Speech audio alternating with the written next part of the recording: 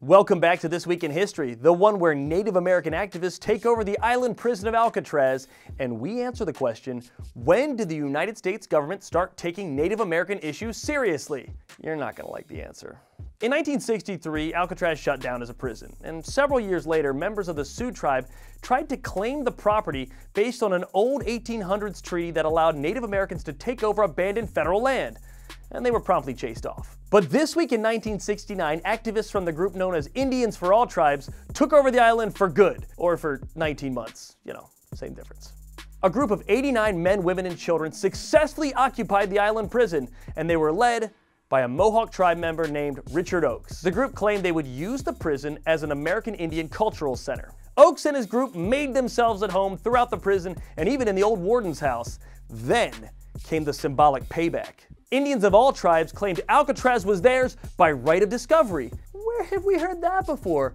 Columbus, Christopher. Oakes also offered to pay for Alcatraz in $24 in glass beads and cloth, which is the same price colonizers offered to Native Americans for the island of Manhattan. And then they did this one. They set up the Bureau of Caucasian Affairs, a not too subtle shot at the Bureau of Indian Affairs, and that was to patrol the water around Alcatraz.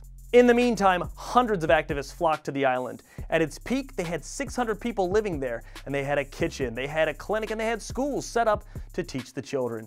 And all along, Richard Nixon's administration left them alone.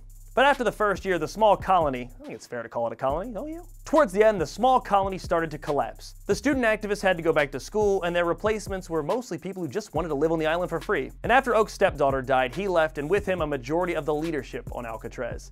And after 19 months, finally the occupation ended, with only a handful of men, women, and children living on the island still. While the occupation was going on, President Richard Nixon announced that it was finally time for Native Americans to be making decisions on Native Americans' lives. I know! And in what was at least a little bit of follow-through, the US government turned over millions of acres of land to the tribes. And they also signed several pieces of legislation to support self-rule for tribes. But 50 years later, Native Americans still face numerous education, economic, and social issues. And until those are addressed, it's really not equal footing for all here in America.